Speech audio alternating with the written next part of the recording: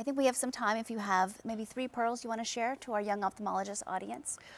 I'd say, to summarize, my 3 pearls would be to make sure that you bounce back from adversity, because you're going to have it, but you're not going to be the only one, and just keep trying, just keep plugging along.